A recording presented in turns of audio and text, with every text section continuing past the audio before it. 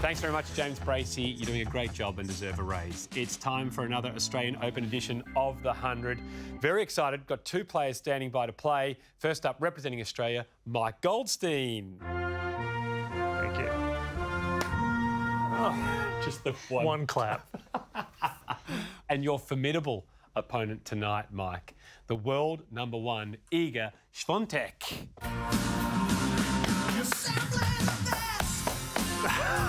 All right. Nice moves. We've got 100 people standing by. Oh, wow. Yeah. Yes. That's a lot. They represent a cross-section of Australia. We're going to ask them some questions. You have to guess what Australia's thinking and feeling. Okay? I don't even know what I'm thinking. So. First question. How many of the 100 have a fake social media account? Pop your answers in. Just 5%? I had like fake account once just to prank people. So when I was like primary school, so Really? I don't think What Facebook kind of- should be allowed. What kind of pranks were you doing?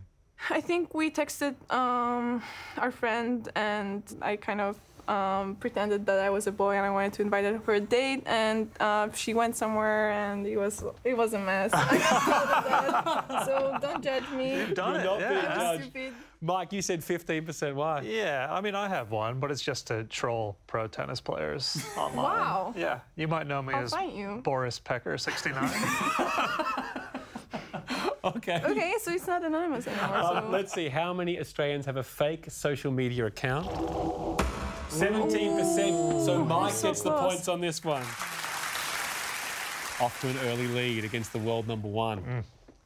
How many Australians know the capital of Poland? Oh.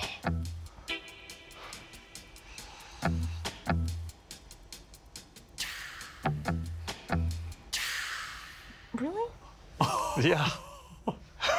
That's sad. Do you know it? No. You don't know the capital of Poland? I didn't listen in Polish studies. Oh. But I also don't think most of these people would know the capital of Australia. Do you know the capital of Australia? Yeah, of course. What is it? It's Canberra, but it's tricky. I know it's tricky, but done. Okay, let's see. that's kind of normal. I mean, a lot of Australians don't know the capital Do you of know Australia. the capital of Poland? Is it Warsaw? Yeah. All right. Well, let's see how many Aussies got it. But we hit. Oh my God.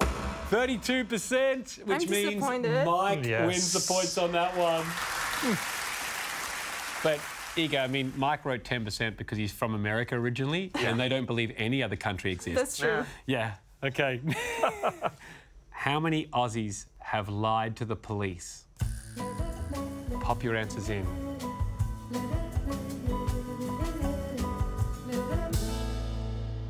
%90%?